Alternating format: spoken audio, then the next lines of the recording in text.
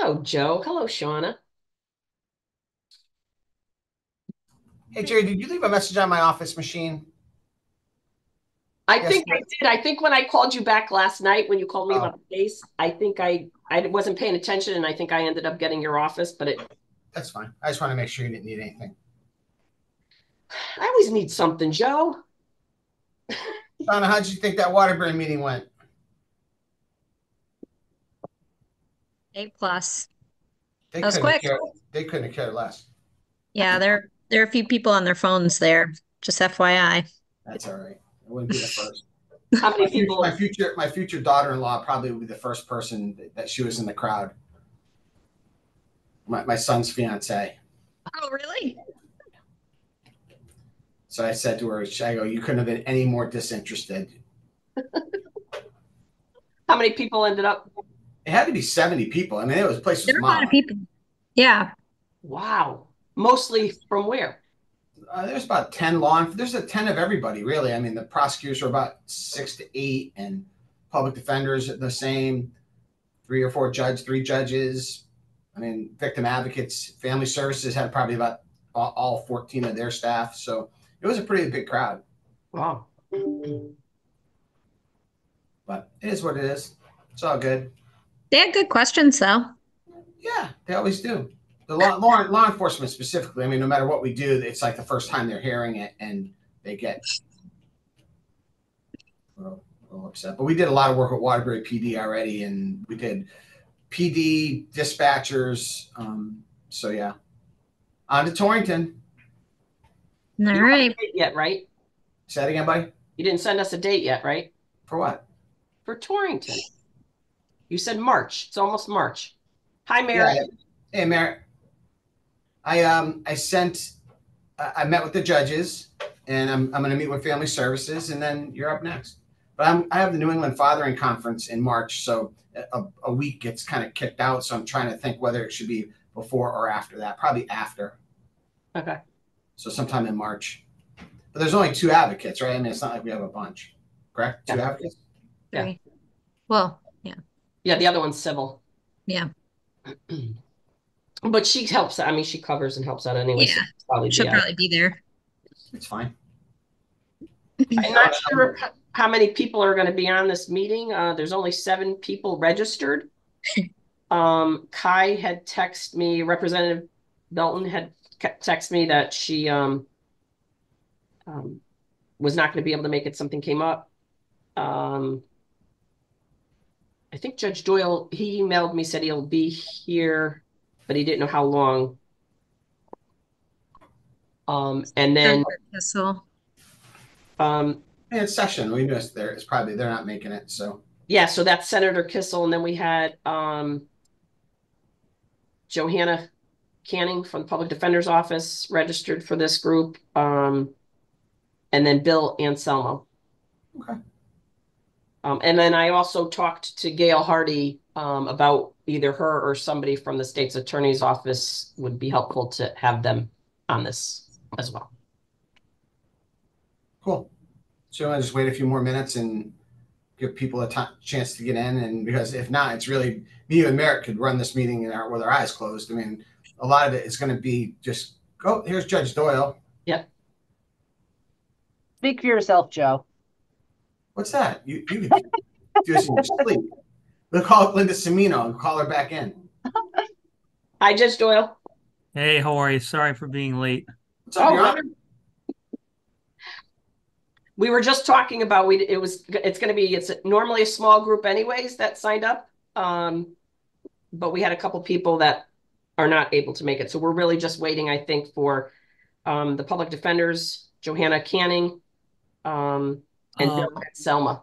I might be able to help with that, Jerry, even though I came late. Attorney Canning is in the middle of a double murder case. Oh, still okay. So our subcommittee doesn't mean anything to her? Come on, I Joe. guess not. She's a great multitasker and is very good, but I think she might be a little bit sidetracked. Okay. I know our other meeting that we had, she said she had started one. I didn't know if the trial was over or not. It's still going. Trust me on that. So, Okay. I doubt she's going to make it, but I can let her know anything. I apologize because not only did I come late, but I have to leave. I'm in the middle of a sexual assault case. So I told the jury we'd have a little bit more of an extended lunch, but I'm going to have to get back too. All right. And then I had mentioned too that I had spoke to Gail Hardy about moving forward if somebody, either her or somebody from the state's attorney's office would be helpful for them to be on this subcommittee. And I think she had something scheduled with the presentation she was doing for judicial today. Who's that? Gail, Oh, Gail Hardy. for Black History Month, she said. I think a lot of people are going to that. It's 2:00 at Central. She's probably going to that. Is this being recorded or is this live streamed? This is going to be live streamed. But does that mean Yes, it's recorded too? Kirsten, it would be recorded too then, right? So I'm not recording to our cloud, but I'm streaming it on our YouTube channel. Okay. Yep. So it's just streamed. Yes. Correct. That's fine. So we'll give people to like 1:40 to jump on in case they're running late, and then we'll just begin. Yeah.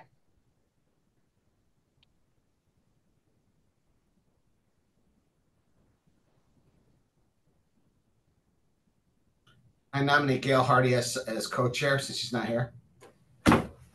She's not on this committee yet. Whoever her representative is. Although I'm going to tell her you said that. Don't do that. I need her help for GPS.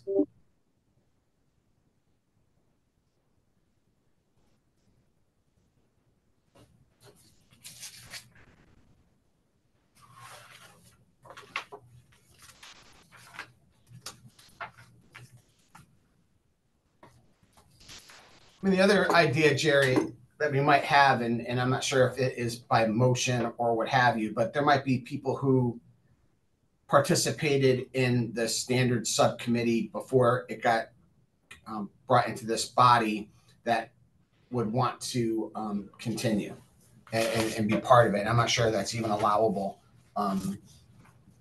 Yeah, I'm just thinking back on Megan's on the other subcommittee meeting. She had talked about actually on the larger council, I think, but the representation would be somebody that's on the council, identifying somebody to represent, but it would have to be from their agency. So I think that technically could screen out, but maybe we can ask the chairs for an exception. I mean, because you're talking about providers, right? Yeah, no, I'm just saying that the people that have some historical, not only participation, but maybe some investment in this. I'm thinking maybe Steve Lanza as an example. But originally, we'll do a history lesson, I guess, at some point. But originally, this was not just supposed to be criminal court related. These standards were supposed to be like for DCF, and we had so many other people at the table. I don't think it ever got to that point. But remember, we had DCF was a prime participant, DEMIS, Board of Pardons Parole. We had a bunch of different individuals around the table because I think it was supposed to be a kind of a statewide thing that if you're running any sort of DV program, and I think DCF runs programming, parole might run programming, that it wasn't just the criminal court aspect, but didn't I hear the chair say for the subcommittee memberships, it didn't have to be a council member? That you could have to be a council member, but they could have somebody else, but it would have to be from the agency as well. Oh, I got you. So it had to be a council member's designee. Yeah, from their agency, not like it could just be right. I didn't understand it to be that way, but okay. Yeah, and frankly, I mean, I know I've talked to Steve Lanza on a limited basis over the years. He always asks what's going on with the council. I'd like to be part of it, but that's probably the only person that really was, truly invested in moving this along, way more than others. I mean, OVS I mean, we don't have anyone from OBS, although Mary is on the committee, so maybe someone from OBS. I could always ask Mary if she could have somebody else. Maybe Like, Mark Palka. yeah. And DOC, there used to be somebody from DOC, correct? Also.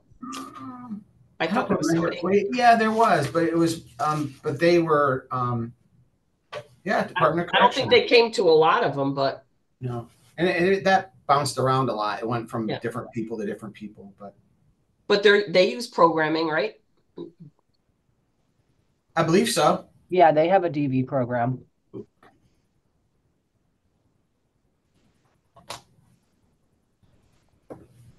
Well, it's 1:41, Joe. Okay. Or wait, Judge actually- Doyle. It's on you, Jer. I'm not on the council. We'll call the meeting to order. Sean, I'll let you. Do we have did everyone get an agenda? Yes. Did everyone? Yes. Yes. I nominate the honorable, no, I'm sorry, Judge. I would not even do that to you. Did you get one? No, I did. Oh, all right. Okay. We'll call the meeting to order, 1:41. And we'll start with welcome and introductions. And we'll start with Judge Doyle. My name is Kevin Doyle. It's an honor to be here. I'm sorry I was late, and I think I've missed the first meeting too. I'm going to do my best to stay on this. I am on one other subcommittee, and I just want to make sure I can give it the proper attention, but I look forward to working with anyone. Merritt? Hi, Merritt LaJoy, Office of the Victim Advocate. I think I know everybody here. I was on the original subcommittee that when we created the standards, so part of that history is in my brain. A little scrambled probably with all the other things in it, but I'll do my best to help. Shauna? Hi, everyone. Shauna Harrington, Director of Criminal Legal Advocacy at CCADV. I'm fairly new to this role. I'm definitely new to this council, so I appreciate being here and looking forward to working with all of you. Joe? I'm Joe DeTuno. I'm the Director of Family Services, part of the Judicial Branch. I was the former co-chair of the DV Standards Committee, and I look forward to continuing the work in this arena. And I'm Geraldine O'Neill-Wild, Vice President of Operations at the Connecticut Coalition Against Domestic Violence. I, for a very short period of time, co-chaired the previous council with Joe. So thank you, everybody, for being here. The next piece on the agenda is selection of 2 chairpersons. Hello. Yes, Merritt. First, I just want to let everybody know that I have an intern with me. Her name is Valorin. I'll step into the camera. Valorin, how are you? Valorin is from Central, so she's working with our agency. She is going to be predominantly organizing with Vanessa National Crime Victims' Rights Week, but she is also working with me for the day. Yes. So she wanted to attend. Welcome. Excellent. Thank you. You have to discard any notes you take whatsoever. I would like to make a motion to nominate Joe DeTuno and Shauna Harrington as our 2 co-chairs. Joe has been doing this since, I think when he turned 10, he took on this role. And I know Shauna, being the new director of the Criminal Legal Advocates in the domestic violence arena, will bring a wealth of knowledge to the role. So I nominate Joe and Shauna for our co-chairs. Do we have a second? I'll second. Well, thanks, Judge. That's what I'm here for, Joe. You know, I'm you. always here to help. You're the Dookie Howser of this group. Come on. You guys do I'd be pleased to do it. I think it makes sense, and I look forward to working with Shauna. I think she's gonna be a great addition to this, although Jerry did great work and Karen Jarmock before her on this. But it's a privilege to be a co-chair. So I will turn it over to Joe and Shauna. So Shauna has all the information for this meeting.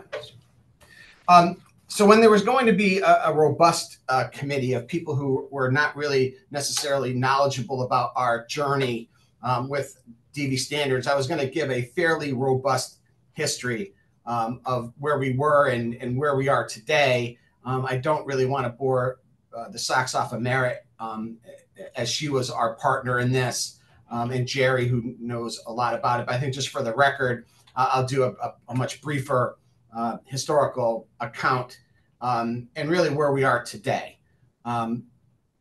So, I mean, we've been doing this since 2012, 2013. Nancy Turner from CCADV was tasked with this project, which is putting together Connecticut offender standards. And really, at the outset, it really was supposed to be very standardized for every domestic violence intervention that's offered by any entity in the state.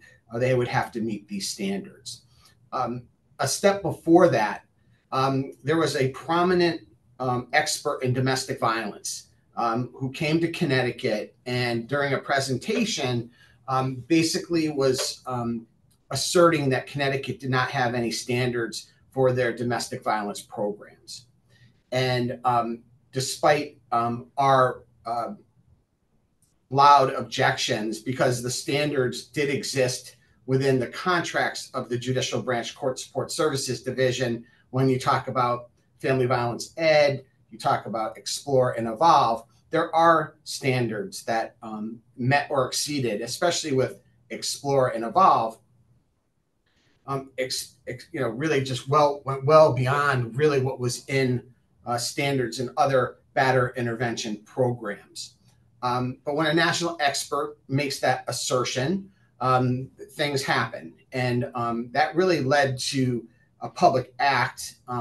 It was 15/211, where, I mean, even before that, when we all got together and really sat down, and, Merritt did a great job. I remember with Nancy going through pretty much every state.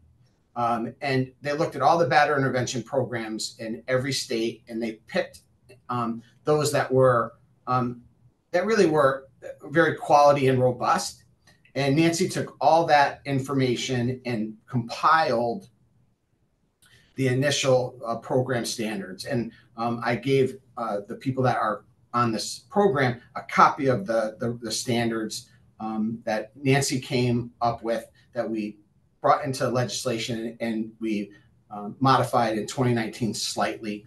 But really what you have there is the basic foundation from which we went forward. It took a lot of work. It took a lot of meetings, and really I think we came up with something that was really I think special, and something that I think that is still well above and beyond anything that exists in other states. I think where some of the issues really came was not about building the standards. It was really how to apply them in practice. I think for just understanding of criminal court cases, these standards are only they only come into play for cases that are not referred to family services. And those would be, the first time offenders, maybe the second time offenders. The standards really then become in play when family services says not referred, and the case becomes within the domain of the state's attorney in terms of how that person wants those cases to be resolved. That is one part of it. The second part of it is probation and parole. So that's post-conviction. So the standards come into play post-conviction. Post-conviction, at least for probation, for CSSD probation, they have Explore statewide, and they have Evolve in some areas of the larger dockets in the state. Explore and Evolve follow standards, and as does the Family Violence Education Program, but to a lesser degree because it's shorter. It's shorter in nature, and really the audience for the Family Violence Education Program is not the same as a batter intervention program. These standards are built for longer-term group, primarily, interventions that historically would be referred to as batter intervention programs. That's where Nancy took all the standards. In other states, it's different than Connecticut. Connecticut has most of their DV interventions, or most of the offenders that go through them, are part of a contracted program network.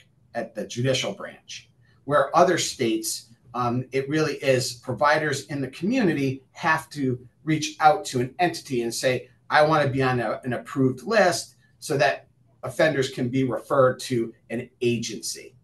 I don't believe there's any money that transpires that. So they don't contract with an agency. They just say, you have to agree that your program in Massachusetts, California, wherever it is, you are going to, when you work with the offender, follow these standards and criteria. And that is how the court knows that the intervention is robust and matches the need of that offender. So that's part of it, right? It's not every domestic violence case. And so the committee over the years thought that we had a very much of a build it and they will come kind of paradigm, which is if we built an approved provider list and we allowed agencies or individuals to apply, then this would build itself and it would be robust. What we learned very quickly is that just wasn't the case. And we struggled, I think, as a group historically on that, that we, I think, all assumed that there would be many, many agencies that would sign up, and it would be the state would be covered by the agencies on the standards. I think that, and Merritt, I hope will agree, is that, and I'm not sure if Jerry was on the committee or not, but we did, I mean, it was a public relations campaign. I mean, I think we did it through Dave Rentler sent to the APA, or there was some major psychological association that Dave sent our flyer to. And we did a lot of outreach, and the reality is that it just didn't come to fruition. And I personally argued to no avail at times that it should be the defendant's responsibility to find a provider if that is the deal, right? If that's a deal from a prosecutor or their attorney wants them to get treatment, it's really up to them to engage with a professional, show them what they need, which is they need to have a robust intervention that is covered by the standards. And then that professional should write back at the conclusion of that participation or that intervention that, yes, the standards were followed, and yes, the defendant completed. That was never agreed to. And I think the way we tried to solve it was we had some federal grant money, and we asked for an independent evaluation of how the standards were applied. And I think we all knew kind of what the outcome of that was going to be, even though I think it was important to have an external person do the work. That evaluation had some data components to it, but also had some focus groups, and I think they called it focus groups, but they had different groups of people that talked about standards and how it was implemented in the court. The findings, I think, were really illuminating for that report that was done by Central Connecticut, in that when he looked at the data, the low-risk offenders got the family violence education program, and that is really what they needed. That was the right intervention. Prosecutors did a great job with those, and he didn't use the word no-brainers, but I think the really high-risk people with the high-level charges, those cases are pretty much addressed in a way that I think, because they ended up on probation most likely, and would have gotten Evolve or Explore, but there would have been some level of intervention intensity that would have matched the high risk repeat offender who has a very serious charge. Where I think the gap in the system was the person who is a repeat offender, but the level of charge is low. And those are the cases where I think that the system struggles with, because it is, how do you put a long-term program, and the standards really are for 26-week program or something of that ilk, and it really isn't for a shorter duration program or an individual intervention that has some intensity to it. How do you get that as the outcome when the charge is lower, and the reality is the prosecutor's analysis legally of the case is that we're not going to trial, and at some point the case was going to be disposed without a conviction. So those were, I think, the challenges. I think that was really the outcome. Karen JREAC, who was the CEO or the executive director of CCADV at the time, and I presented this information to CJPAC. Our subcommittee was under CJPAC all the way up until this new legislative body, and I don't really know what CJPAC stands for, so I'm not even going to try. But it's criminal justice something. And we did a presentation, and I think that the subcommittee, I think, was really going to then really determine kind of what we were going to do, and then Karen left. So I think at that point Karen left, and then we had COVID, which obviously was a challenge just to do anything in those years. So I think that the idea of how are we going to implement the standards still is a question that I think this subcommittee will probably need to address in earnest as we move forward.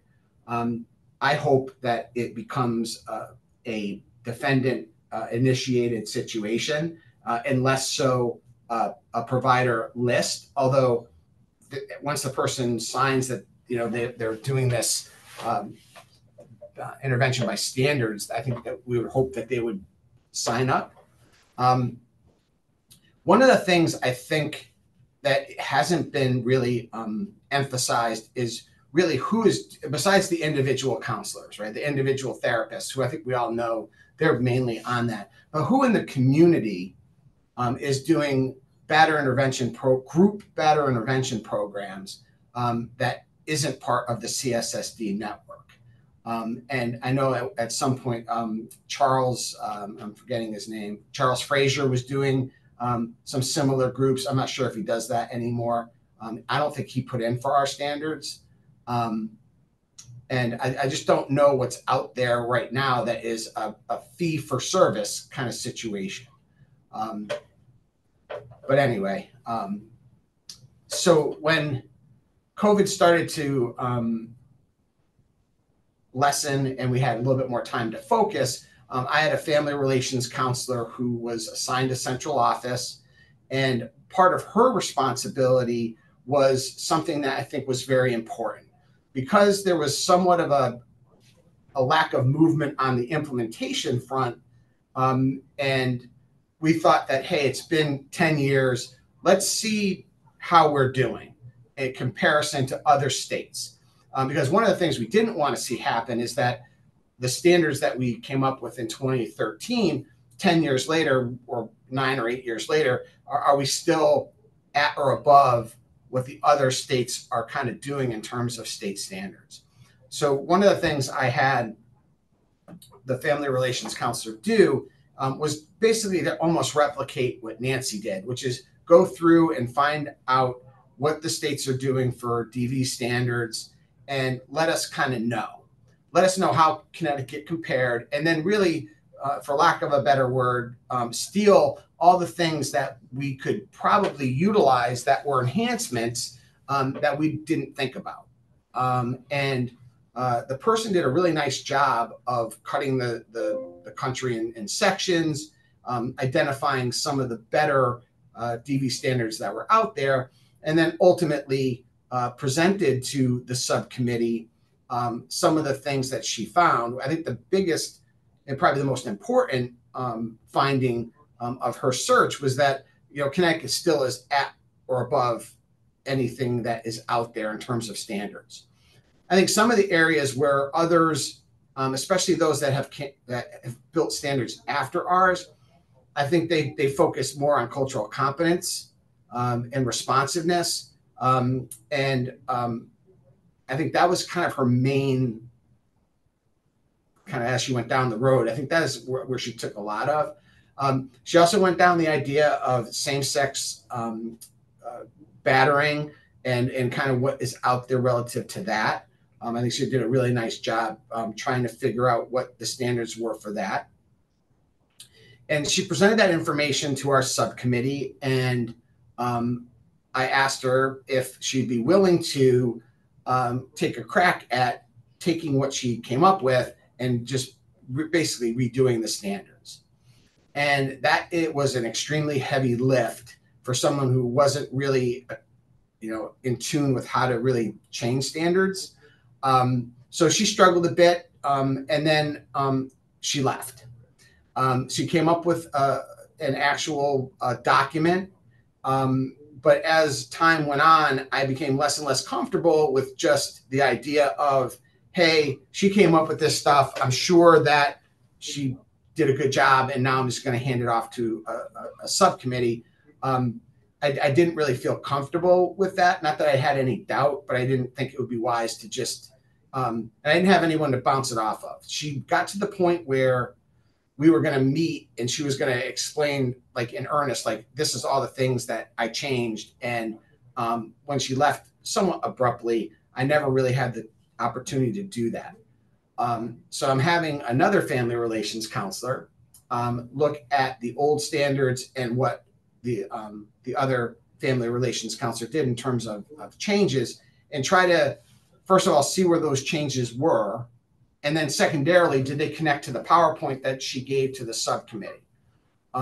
So again, that's just another pretty huge task of having a counselor do it. So I don't think I'm at any point right now where I want to present anyone with these changes, because I really want the new person to kind of get up to speed and then present to me kind of what the first counselor was, what her goals were, and whether it made sense where she put it in the chapters of the standards.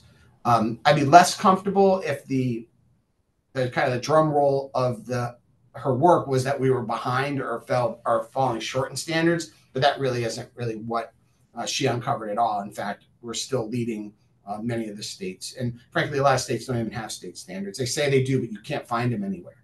It just says we will have standards, and that's where we are. So in terms of the work that we've done, I think that I'm very ready to explain to all of you what changes, again, that Natasha kind of came up with, because that's just a PowerPoint that I can read. But again, I don't want to bore Merritt if she's already done. It was like a 2-hour meeting, if you remember. I mean, she really went to some depth and detail. I don't want to bore people with that if it's not going to be fruitful. I'd much rather wait for the Wanda Huertas, who's doing this now, to really, sink her teeth into what Natasha actually did, and to see what the comparisons were. And then ultimately, the other thing that I never really got to is to make sure that we don't set up a standard that is not achievable for the people that we have in the community. Because you'd hate to have, even though we don't have many people signing up now, but in the long term, if there's a different way to implement the standards, we don't want someone to say, I can't do that, right, for whatever reason. So I really want to make sure that through that lens, I feel comfortable before we publish, formally publish. Now, I have no problem sharing the drafts with this committee before, but in terms of something formal, so I'd love at least Merritt and Shauna and just to take a look, and Jerry, to see, okay, what was she trying to accomplish, and does it make sense?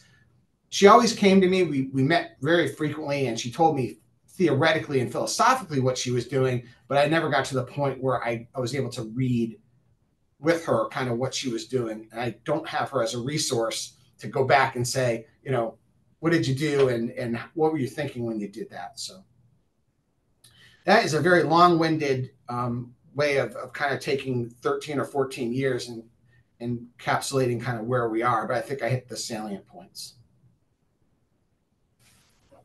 Jerry, did you have a question? I think Merritt does. Merritt, was that the history before Jerry? Was that the history? Yes, it was the history. You did a good job, Joe. And I agree with you that, Natasha, most of the changes that were presented to us were regarding cultural competence and LGBTQ issues. And I think not surprising, the feedback was there's nothing around the country specific to those populations for batter intervention programs. So it's not that just Connecticut doesn't have them, they don't exist. And even if Connecticut had them, I think we'd have an issue of filling a class. And I think we've talked about that. Because although, we do see those kind of cases, domestic violence among those relationships, we don't see enough of them to be able to fill a class. And that was the other concern, is that they have somewhere to go that meet the standards, but it's not going to be in a group format because there's just not enough cases. And I think the other worry was the people in the community that were doing individual work weren't sophisticated enough to deal with dynamics they're not familiar with or competent to address. Exactly. And that's really where I think that a lot of what she was trying to do was to be able to identify some individual practitioners that had a caseload of, moderate to high risk DV offenders, male, female, whatever it is, but to make sure that they understand these are the criteria that you need to meet, including the training, which is a big part of the standards too, is how are you an expert in this, in any work with offenders just in general, but anyone that has that isn't in a group format, that might be an area of expertise that you might need to have to be successful. And I know we've struggled this with the female population because the standards we developed are for men that batter women. And we say that right up front in the standards. So, and I think Natasha tried to weave in female offending in a way that was, it was identified, but it wasn't mandatory. I think it was just kind of like where it's in the standards, but it's not like this was written for a male batter intervention program, without a doubt. And I think we struggled with that historically. And I think a lot of it was that if you put things in standard, then it shall happen in practice. And I don't think anyone was prepared because we tried to do something on that front. But again, I think that if you remember, we shifted from in agencies to individuals really for this purpose. Yeah. Because even if you have a group format, it's only a couple of people, right. Because we struggle with how many people should be in the group and all those other things that are a little bit challenging. So yeah.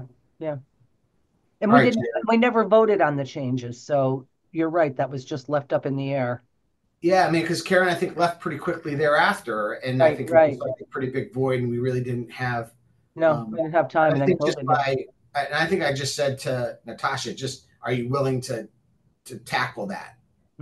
Taking take your theory and build it into a standard where you can't really steal word for word. It was hard for her, honestly. She did a really nice job.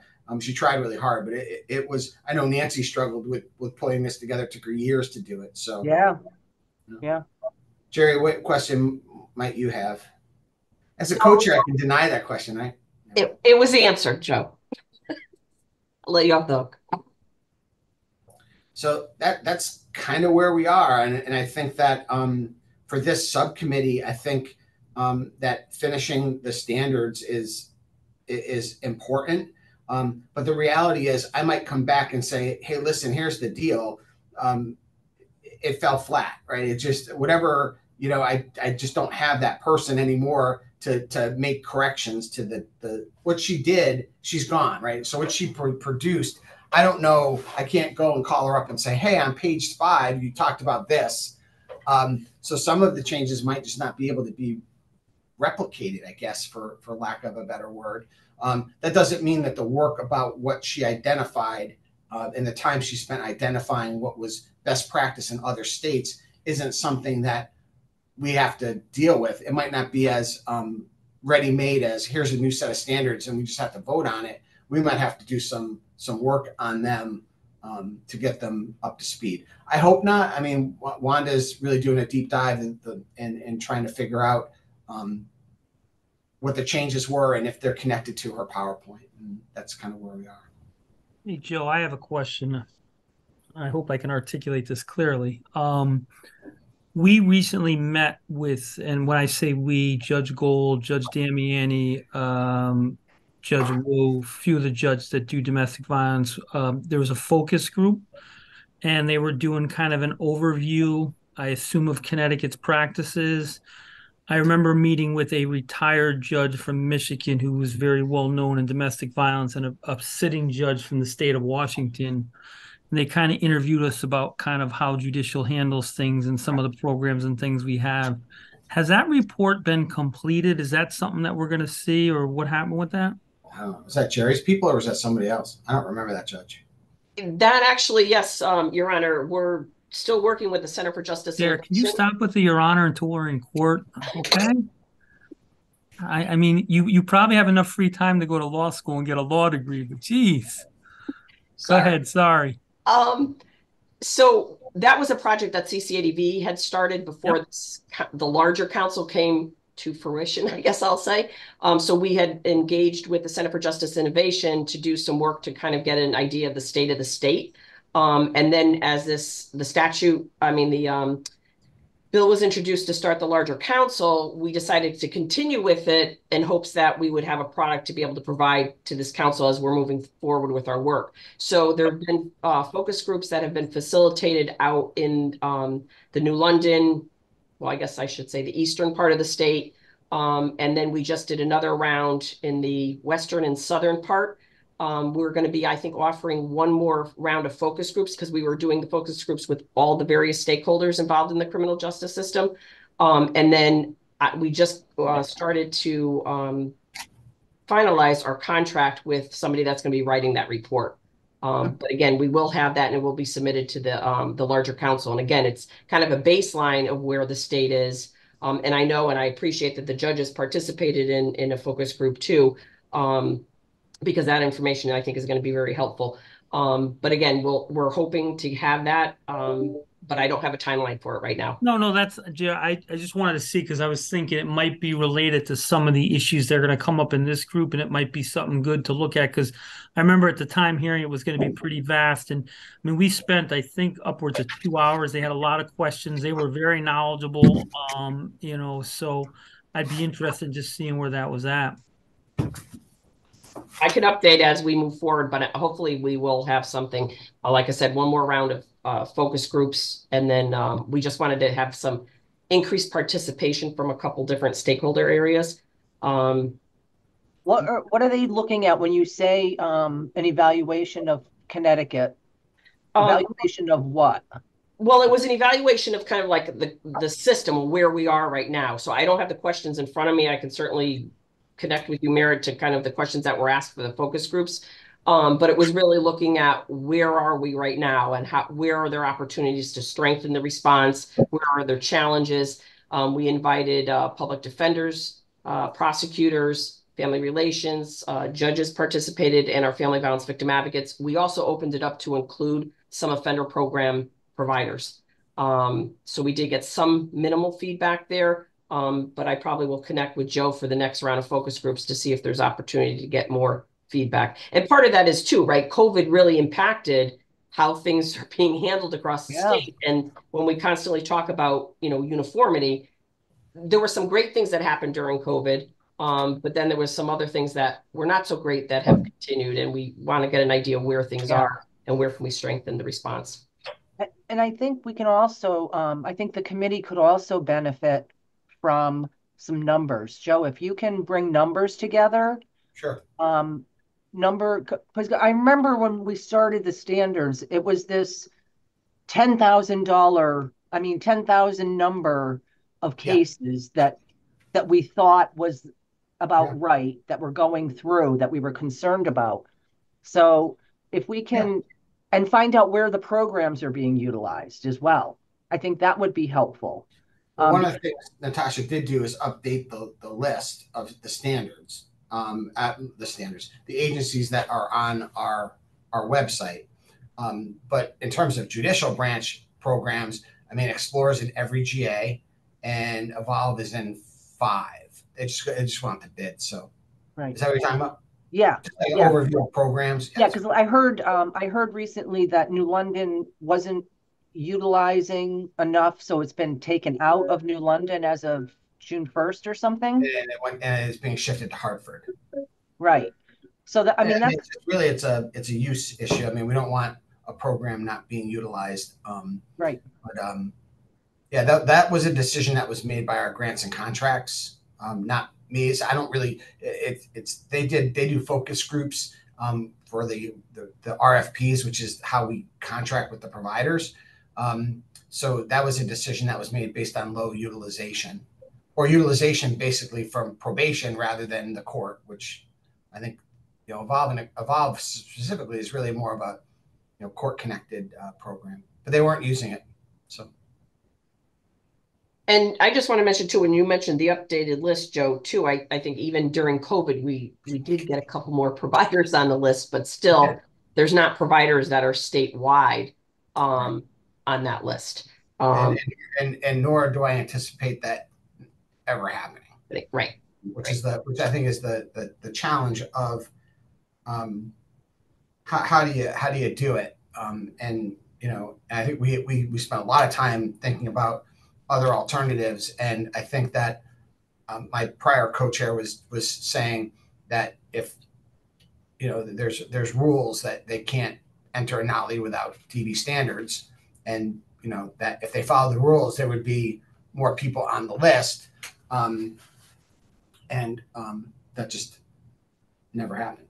Right. So the other challenge that we always have with numbers merit is that a lot of what we're talking about are plea bargains between a prosecutor and a public defender or defense attorney or self-represented litigant that isn't spelled out anywhere. And I don't know if the prosecutor's data abilities or capabilities have improved since we did this battle back 5 years or more now.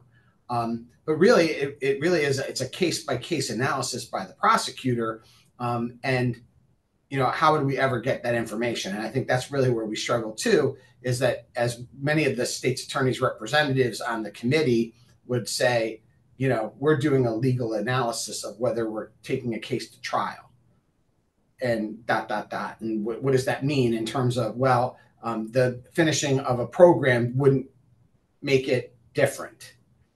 And right, we had a lot of conversations with people that said, listen, if I'm going to nollie a case, I'm going to nollie because I can't bring it to trial, not because, and we had heard a bunch about earned nollies, right? But that really probably was more for the first time offenders. I'm not sure what a prosecutor, and that's why it's so important to have a prosecutor as part of this process.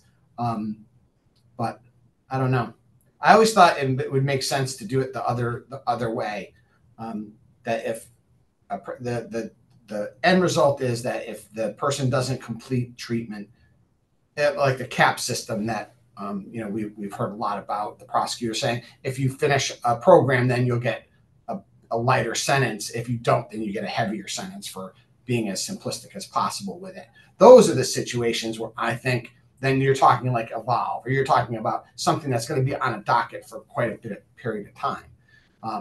But not just, hey, I'm a public defender, I'm a lawyer, go to counseling. I'm not sure that necessarily earned that person a disposition of a nollie. I just don't know the answer, right? And you'd almost have to have the analysis of cases to understand which fell into which bucket. And I don't think we ever got to that point. Well, and that's what we were trying to avoid, was somebody going to their pastor or something like that was not addressing the needs, of a batterer that needed treatment. Right. But I think that issue, again, some of the prosecutors historically have said it, but I would never have that be the outcome on a pretrial basis, right? It would be more like, I'm not moving forward with this. At some point it's getting nollied. We're just waiting to see if the person follows the protective order, and treatment or batter intervention was never a prerequisite for a disposition. And that's the difference from CAP, right? Which is you have a choice of finish this program or you're going to be sentenced to some period of incarceration versus, okay, you finished, now you'll go on probation. which is the CAP model that Kevin Dunn put forth many years, and that's why Evolve existed, right? So Evolve was the cap, right? If you did Evolve, then you might not go to jail. If you go to jail, you might not go for as long. If you finish Evolve and you do well for that almost a year, then you might get a different disposition. With the research from Dr. Cox, it was that those cases are the ones that they get right. The ones they struggle with are the person who should be potentially held accountable because they've been arrested multiple times, but the charge is a disorderly conduct or there's weakness in the legal case, and they're gonna annihilate it anyway. I don't know. And Joe, is that the 10,000? That's the 10,000 that Merritt was talking about. I think the 10,000 is the spectrum of what we're talking about. There are some people who are going to have to do intervention and show the prosecutor that they're making steps to correct behavior, and then their case will be disposed. What that is, it could be a conditional discharge or something, maybe probation. But there's also that other subset of cases where no matter what, they're never going to do a 26-week program for a disorderly conduct charge that they aren't going to put to trial. So that's the rub, right? It's all those cases, and we just don't have any data about what that analysis is. Yeah. Right. Other than an individual prosecutor coming and saying, "This is what I do in New Haven or Bridgeport," or this is how I analyze cases. But for us, I mean, I think that if you look at cases that you would think are going to conviction, right? I mean, so the end of that court case is going to either be a guilty plea or not, right? Or some sort of a sentence, right? Whatever that is, you would want that to be part of a pretty significant batter intervention program, right? I mean, if we're looking at trying to compartmentalize some of this and make it make sense, is that we would want the high risk people with serious charges. Those individuals should, without a doubt, have some sort of a batter intervention program component to it. At least we know that those cases are being addressed appropriately in the big picture. We don't want someone that is high risk and has really high charges to end up with a nollie, right? Ultimately. Yeah, and like when I started in Bridgeport in 2014, I guess it was, I had the benefit of working with Kevin Dunn and, then Stephanie Damiani and the crew that they had there. They had experienced prosecutors and public defenders. And we were definitely, and I saw firsthand, it was more effective to do the Evolve, Explore program while the case was between, like Joe said, it entered a plea and before sentencing, because then the judge had the most leeway and there was the most oversight, as opposed to doing it on probation where they've served some jail time or they're done with that and now they're just dealing with a probation officer. I felt that having the judge directly involved under the threat of the cap got them more kind of focused on doing the input. And I can remember we did a presentation with, I believe it's Dr. Derek Gordon. Joe, help me out, right? Yeah, sure. Right. Great guy who oversees the Explore and Evolve groups. And I remember he said something to me that stuck with me was, we were provided with the CrimTrack system, which gives us a list of all our dockets and the people that are on it. And we have the ability in our laptop to enter notes to follow the case. So when I was doing the DV cases in Bridgeport on CrimTrack, I kept the notes of what was required because we would explain it when they entered a plea, everything they had to do, what's the worst case scenario, what's the best case scenario. And we would instruct the judges to explain that you not only have to complete the Evolve, but you have to actively participate and successfully graduate. And that if you get removed for non-compliance or if you become a disturbance, you are in violation and you're looking at the maximum sentence because you violated the agreement. And what Dr. Gordon told me that he saw a big change was the more that the judges, and there was oversight where the judges would, and I tried to look when I got a good report, because we would get periodic reports every month. If they had a good report, I would give them the kind of good job, that's what you need to do. If they had the bad report, it might be an initial warning because they're coming late. If it was more significant, it would be, maybe take them into custody, a cooling off period, either restart or get in, or just go right to sentencing.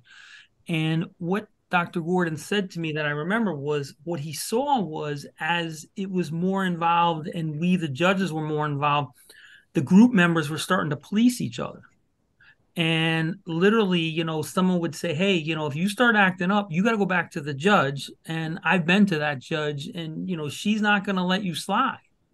So it does work. And I think for the more serious cases, we always made sure we did within the context of between plea and the final sentencing. So they had the most exposure and the most kind of, I guess the phrase is kind of skin in the game. You know what I mean?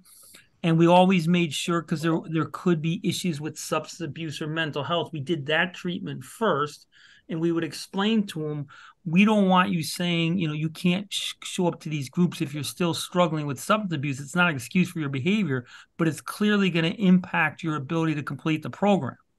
And so we dealt with that first. And I saw, firsthand that approach generally worked well, for the more serious cases.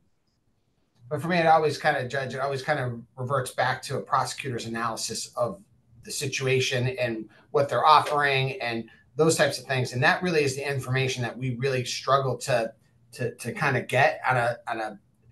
It is hard, right? Because what kind of runs the show? Is it charge? Is it prior history? Is it a combination of both? Is it the strength of the case?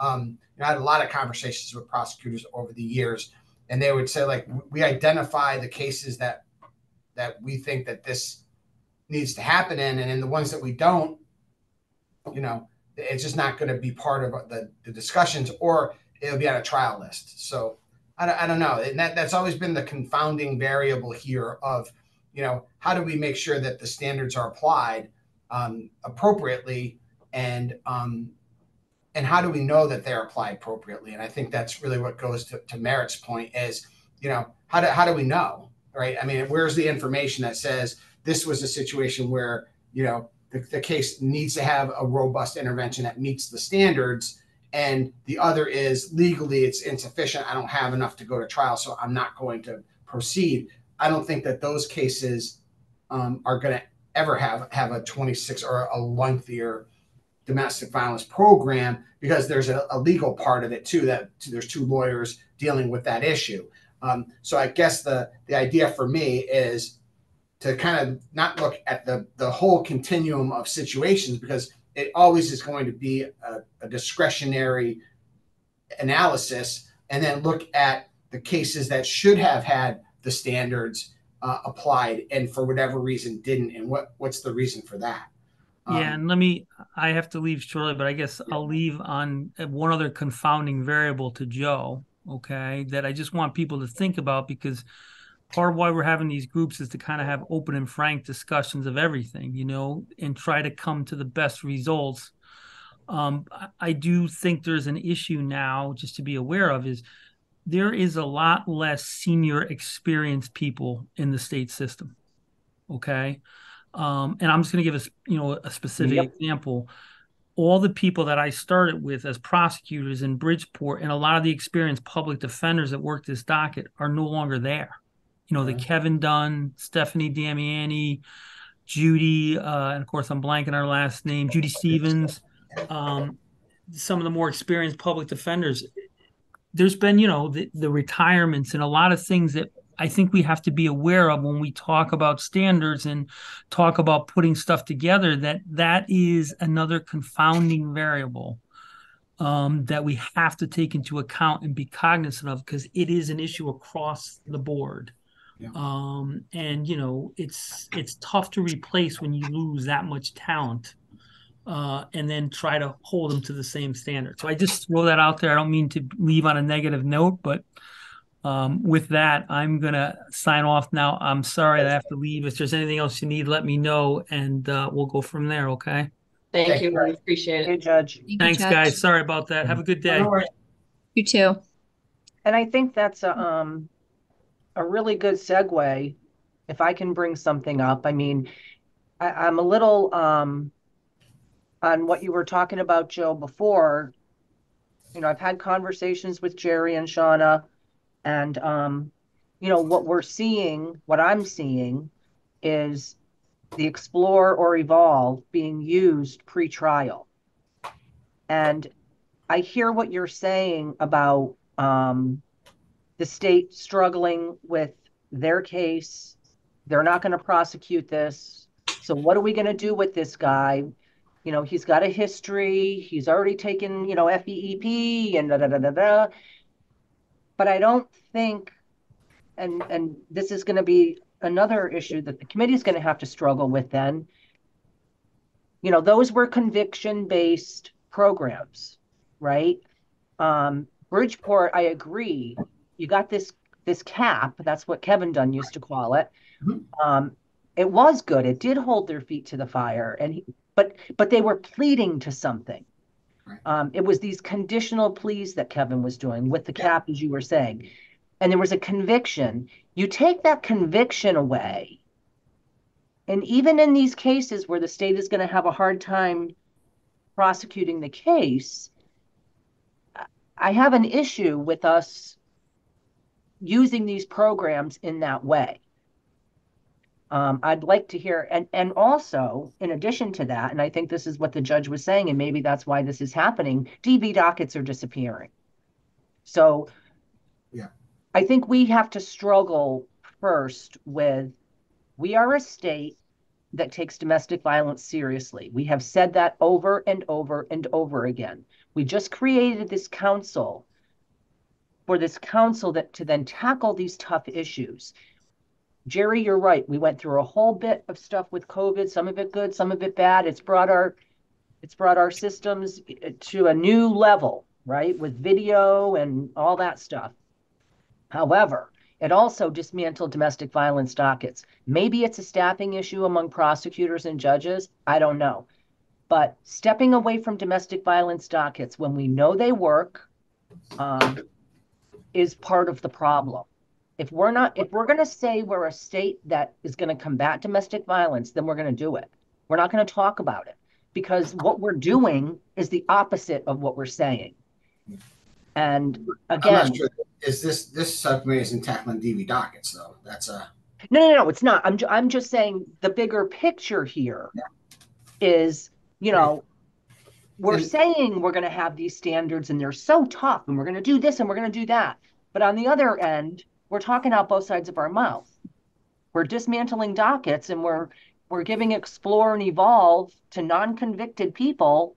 We're not taking it as serious. So we can say Evolve, yeah. Well, it's really, I think it always just comes back to how a prosecutor uses a tool, right? I mean, Evolve was always available on pretrial, but it was post conviction, right? So and Explore, because Evolve isn't in every court, some places used in the history of it.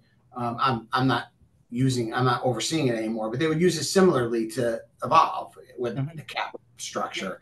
That's all they had, right? So I'm not sure that a whole bunch of people are using. There not many people use Evolve and Explore just in general.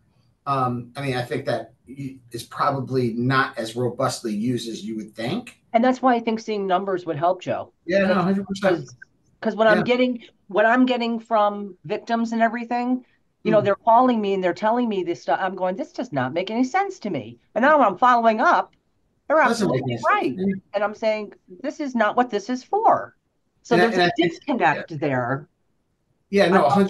And I think that we obviously as a group, we've struggled with this, right? I mean, Karen took a very hard line of, if prosecutors did what they were supposed to do, there'd be a robust list, there'd be, standards in every case. And we just know that isn't reality. We ran into that brick wall 100 times and relative to what's the outcome. Well, how do we get around that in terms of the standards and how we apply them? Steve Cox did a nice job of really, I mean, that report is really kind of illuminating of what the problem is. I think that we really need to figure out,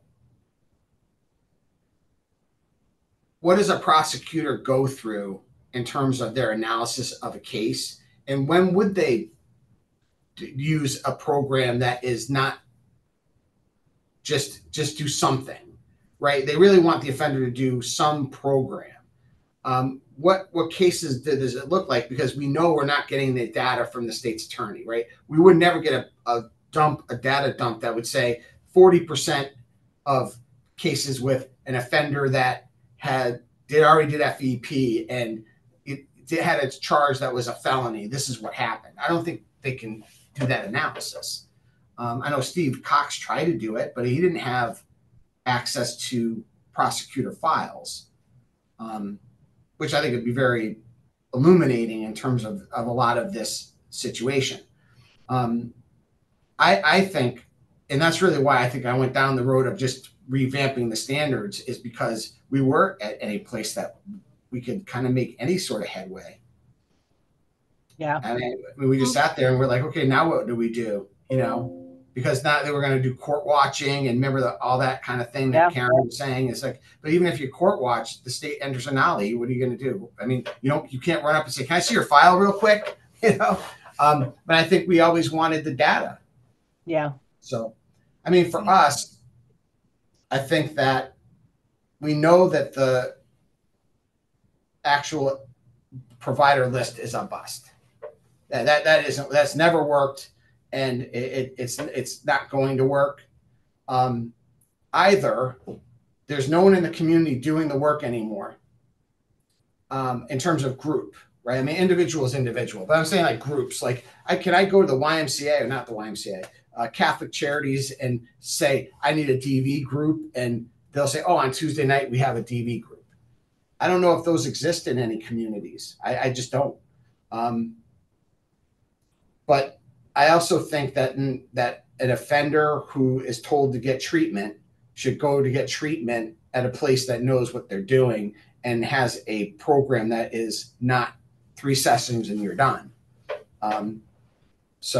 Right. Well, and that's why when we talk about a prosecutor, we need to know what a prosecutor, their analysis is. I mean, that is an argument for DV dockets all on its own. Because if you have a prosecutor that understands domestic violence, they're going to know the tools, they're going to use the tools they have, But, if we're just going to get rid of these dockets and let every prosecutor handle domestic violence, it's not going to get better, it's going to get worse. And if anybody slaps themselves on the forehead and says, oh, I didn't see that coming, then they're a moron. I remember, as I oversaw the programs, it really took a person like a Kevin Dunn. And I can't remember the guy's name in New Haven. I'm sorry. It's Mark Remia. I mean, we had like the cream of the crop. And then, as they went to other places, if you don't have that level of expertise and that level of the system working together, it ended up there. I'm not going to name the court, but I remember the prosecutor that was assigned was just new, brand new. And that was a struggle. I mean, they ultimately moved to someone else, but a lot of that stuff is outside of our control, even if we did build something like that, right? And this is what I'm saying, do we care about domestic violence or don't we? Because if we did, those prosecutors would be getting training. Just like, I know they get training, but that's the benefit of a domestic violence docket. We have seen the results from it, the consistency and the collaboration. And I think we're now seeing the results of not having those dockets utilized, because coming out of COVID, I think a lot of those dockets went away and we just never started them up again, or there's been resistance to starting them up. So, or it's impossible to fill, like Kevin right, Dunn. like Judge was saying, if you don't have the staff, this experience. I agree. Attrition has really hurt the division and judicial really bad. And so, at the end of the day, for us as a committee dealing with the standards, a lot of that stuff is way outside of our purview and our control. So, at least for us, I think the important thing is to get a prosecutor participant in this and just to kind of see what the landscape is. Honestly, I haven't spent a lot of time with prosecutors relative to all this type of an issue since, good Lord, 5 or 6 years. So I really would love to hear, a sitting prosecutor tell us about kind of how what happens in their landscape, albeit from one court. Obviously, we have Judge Doyle, who's obviously supportive of a lot of that. Well, he work. comes from that, so Yeah, he does. yeah, it's easy to support it when you come from it. And maybe we just have to kind of get a landscape picture. But any way you slice it, for me, knowing that the agency list isn't working, we have to come up with an alternative. And whatever that alternative is, it has to be functional, and it has to be something that will be not embraced is probably the wrong word, but there's no reason to put something in place and just have it be not followed. Right. Because that doesn't help us either. Right. No, you're right. Joe, sorry, Shauna. No, go ahead. Yeah, I agree that maybe the DV docket is a little much to tackle in the subcommittee. We could certainly bring it to the larger council, but I am wondering if it might be worth expanding the focus of our group to discuss what programs are used, how they're used, when, maybe eligibility criteria, different programming that's available to folks that are incarcerated too, because I know that changes the game also in terms of convictions and dismissals and whatnot. Yeah. Okay. That's a great idea. I mean, I think we should also take a look at other systems too. And, we got, this really what happens in other places. And I mean, obviously I'd love to hear what DCF is doing. I know they do, I think, Fathers for Change. I could be wrong. I haven't really rounded back. We haven't had Mary Painter's probably been retired for 20 years. Mary Painter, I remember her. She was on our committee. Yeah. And Linda from DCF. Oh yeah, Linda. Yeah. I think I'm thinking too, in addition to what Shauna was mentioning, Joe, you had talked about what does a prosecutor go through, and I'm wondering, I mentioned at the beginning of this meeting that, Gail or somebody from the state's attorney's office participating on the subcommittee, maybe they can do a presentation around what does a prosecutor go through in their analysis, of cases, what programs are they using? Yeah, I'm just thinking of, and then like Shauna said, the criteria, kind of getting into that piece too. So being unable to solve all the ills of today, we have one other part is the FEP. And Shauna, do you want to take that or you want me to grab it? Yeah, I can start if you want to jump in. But I think just expanding the focus of our discussions to talk about the eligibility criteria for FEP, namely charges or severity of cases for people who are first-time offenders, but are technically eligible for the family violence education program. So maybe trying to fill some of those gaps or talk about how we can address some of those issues for serious offenders, albeit it's their first time in the court's eyes. And again, I would love to have a prosecutor also talk about, FEP, because, obviously family relations counselors are recommending that for the vast majority of the cases, right? Those are the cases that, are eligible for referral to family services, and we're doing our analysis and we're putting people in the program. I think Merritt probably wants numbers on how many people go through the parenting ed program, and that I'm parenting ed, Jesus, family violence. Wrong hat. Yeah, wrong hat today.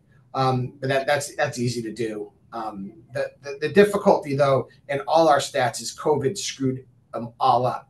So they don't look. You almost have to give too long of a like. There's 5 years of pre-COVID, then COVID, and then now what's happening now, because it just skewed everything dramatically. Are we still doing virtual groups or anything, Joe, or is that done now? I think there are some availability for virtual, but I think the vast majority are in person. But I can get all that information. I don't oversee those programs anymore, and haven't for about 6 years, so I can get all that information. But yeah, not as many people go through it as the public seems to think. But we'll get you all that data. That'd be great. And at some point, maybe just a little bit of a mini presentation on FEP and really I did send to Shauna and Jerry the statute and the the application and the victim notice, which I think the biggest part of the family violence education program is the victim does have the ability to object to participation, which doesn't happen for Explore or Evolve, which Right. Only in that because the outcome is a dismissal of the charge. Mm. So I'm not sure what the bigger committee or what the idea was about family violence ed, what the beef was with it. So I think just giving them information about it and why it's in statute and how it's used probably is what they want. I mean, I'm not sure that, there's that piece where a judge with good standing can put pretty much anyone in the program. So there's that part of the application where a judge with good cause can, and it's usually for, it's most of the time when I did the work, it was the risk of injury that was not really anything necessarily bad to a child. It was, domestic violence happened and the child was present. Was there. That would be the kind of thing that there was like a breach and that, and then so, but I don't know how many times it's overridden. I'm not even sure I could get that information. I don't know. Yeah, probably not. I don't know. But I'm not sure what the eligibility is. You have to, the eligibility is pretty clearly spelled out. So I'm not sure if people had a problem with the eligibility and wanted to change it or make it more rigorous. I don't know. I think it was more of how it was then used, like those exceptions and multiple bites of the apple. And I think that at some point in time, we did that analysis, like on average, how many times does someone get arrested before the FEP? We did it for Karen when she first came on, which is probably now a decade ago. But if my memory is my memory stinks, but I remember that the most of the offenders that got the family violence education program in the first or second arrest, because at the time there was a lot of people saying you got arrested 17 times or some outrageous number, and then you finally got the family violence education program. And I think that we did that analysis, and then we can replicate that. Well, and I think the biggest thing that the larger council needs to understand is FEEP is education, not treatment. Sure. It's not behavior modification, whereas Explore and Evolve are.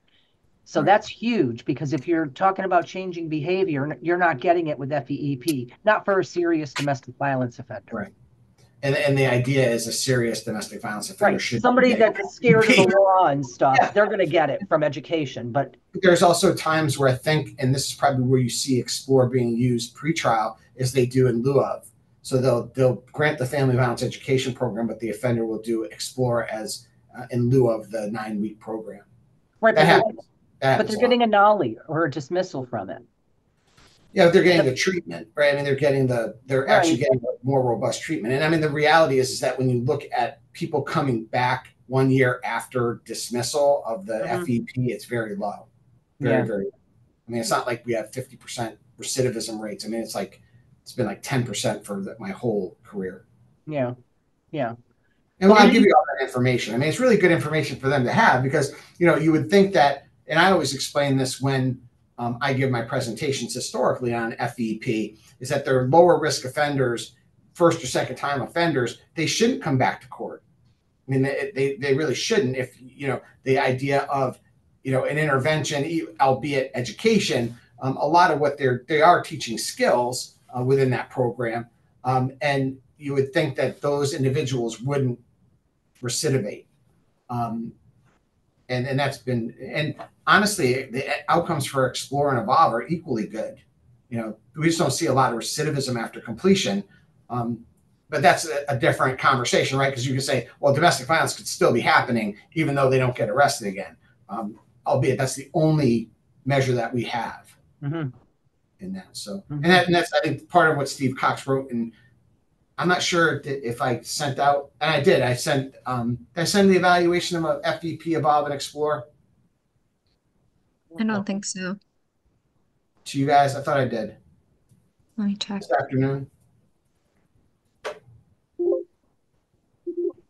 So one of the things that Steve Cox, in addition to the work he did with the DV standards, one of the reasons why we the grant he was selected. He was the only person Yes. who did it. With that,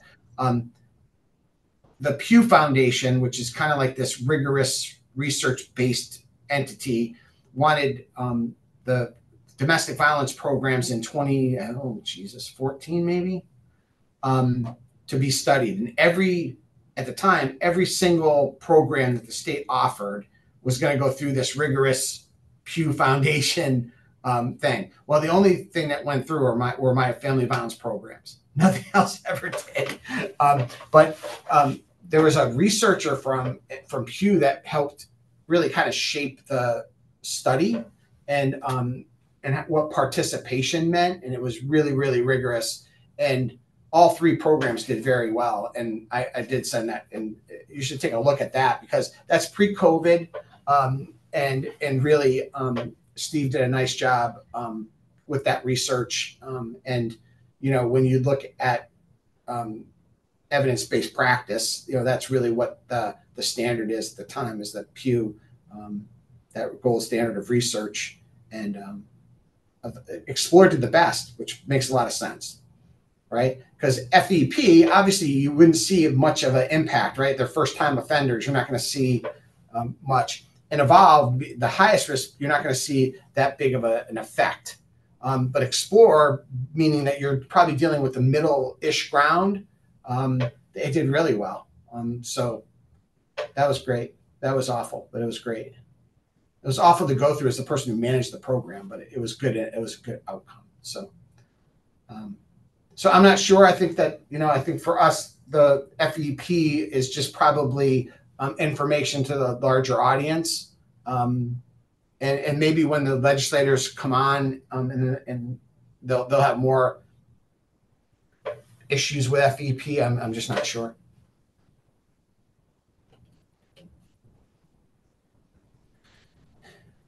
Anything else as we're coming up to the 3 o'clock hour?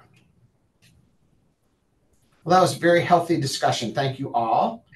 In terms of next steps, I think Shauna and I and Jerry will kind of regroup and kind of see how we're going to kind of move this forward.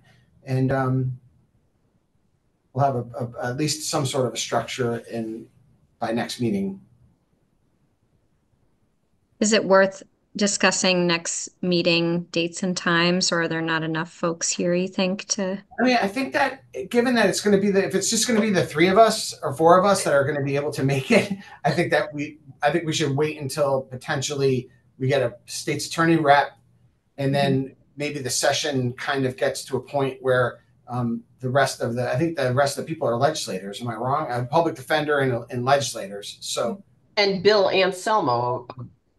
Right. Yeah. And we also talked about asking the co-chairs of bringing on, somebody like Steve Lanza, who has been a provider. I mean, if it's not allowable I like Steve. He brings a lot to the table. He's a very thoughtful man and has a lot of experience, but I haven't literally talked to him in probably a year or two. So I'm just not sure where he's at. If he'd be okay. How long, Joe, will it take Wanda, do you think, to finish her review of the document? She and I are meeting beginning of March, I think March 7th or 6th or 7th. I wanted to give her some time to she really needs to kind of absorb herself in it. She wasn't familiar with the standards. And it's just a lot of cross-checking and trying to figure it out. So yeah, that work will probably be done by the time we have the next meeting. But Jerry, I think what I would do, and Shauna, is I think ask the legislators, what would work for them, and then maybe we would just then kind of be available when they are. I don't know. Especially during the session, it's gonna be a tight schedule for them. Mm-hmm. And maybe go ahead. No, I was going to say, we could always send out a doodle and then poll and then kind of figure out their response. Right. Yeah. There. Okay. Because I hate to just kind of go down this road, and it really feels like we're reliving what we lived for 12 years or 13 years, and just kind of going and then have somebody come back and not be involved in it, and all of a sudden start throwing all these monkey wrenches in. And I'd rather not go down that road if I don't have to. I think it would be, I know our time is valuable and your time is valuable, but I really would love to hear the people external to the standards what their ideas are on it. You know, we've lived it. You know, we've gone through this. So, Joe, at some point, I remember there was going to be a reach out to the providers that were on our list. we did that. Yep, we did it. And, Natasha did it. okay, was that included in her report? I don't remember. It was a survey that she did. I'll have to go back and find the results. Okay. But I can't remember what the outcome was. She did it. I can't either. It was a document. I can't remember what it was. Okay. Okay. I mean, it wasn't anything earth shattering, honestly. I think that they just don't get a lot of referrals. You know, Right. it's the same. It was the same thing. I mean, it wasn't anything that was shocking to us. Right. I think we expected it, actually. Yeah. And unfortunately, a lot of the things we know to be true because we know them to be true. And we just kind of validate them through these things. Right. Right. But at some point, you know, we got to figure it out. All right. All right. So maybe we'll send out a poll then to everyone to see. Or just ask. I mean, really just the first step is just to ask them is like during session, are you going to be available at all to participate? And if the answer is no, maybe we can add on after the big meeting or find time around that so that they're there and available and already have maybe sets of time off. Because I know one of our subcommittees is before the big meeting. And if maybe we could have it after, just a thought, because really they're the only ones. I mean, I'm sure the public defender is, I'm not sure what that person's going to say, to be honest with you. I don't know of her anyway, but you know, I think if we can get a prosecutor on and then see with the ledger, because I'd love to hear what they think. I mean, they signed up for this, and you know, do they even know what it is? And you know, maybe they'll have some ideas on how to proceed. Joe, I'm just looking quickly at the council report, last council report. There was mention in there around developing a survey or conducting focus groups for prosecutors with the goal of with the goal of expanding the list. But I think given this conversation, it might be the other part of this sentence of regarding the utilization of approved provider list challenges, right, on the local level, and then the review of other community providers that are not on the list that they're currently using. Not necessarily to build the list, as if we're going in another direction, but kind of like, again, like you said, the analysis of maybe that makes a lot of sense. But that would be Gail, right? Gail would be the person. So I don't have a problem doing a focus group. That's easy. That's and it might be very illuminating in terms of kind of what a prosecutor thinks relative to this, because it would be almost interesting if they even know their standards. Yeah. Right. Yeah, especially going back to what Judge Doyle had mentioned about, you know, the turnover, retirements, and right.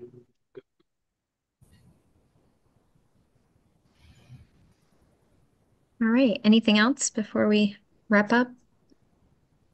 Oh, thank everyone. Thank you. Thank you. Thank you all. Okay, motion to adjourn. So moved. So Shauna and Jerry, I'll see you probably within the next week or so. But if we want to kind of do a call later, not today, but just later in general, and we'll kind of come up with a game plan. Yeah. When's our next council meeting? The big council meeting is not going to be till the end of March. No, I don't think they set a date yet. Yeah, the other one was canceled for tomorrow. So all right. So yeah, I mean, Megan was trying to connect with May to come up with another date. Are you on the other subcommittee?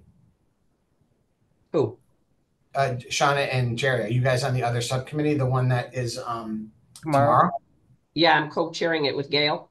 Yes. So maybe a few minutes before or after, we can just kind of, since we'll be together in the same space, we might as well use that time to just kind of. Are you joining virtually or in person? Because I'm probably doing virtual. It sounds like it's going to be a nightmare down there. Yeah, I'm virtual. I'm not going over the tomorrow. Do you want me to go down there, Jerry? I'm not a co-chair. Does it matter? Well, we had reserved the room. So actually Gail and I are going to be going there. All right, I'll make my way there. Look at that. Is Shauna going to virtual or is Shauna's going to be there? I can be there. I don't want to force you or anything, but I mean, we can.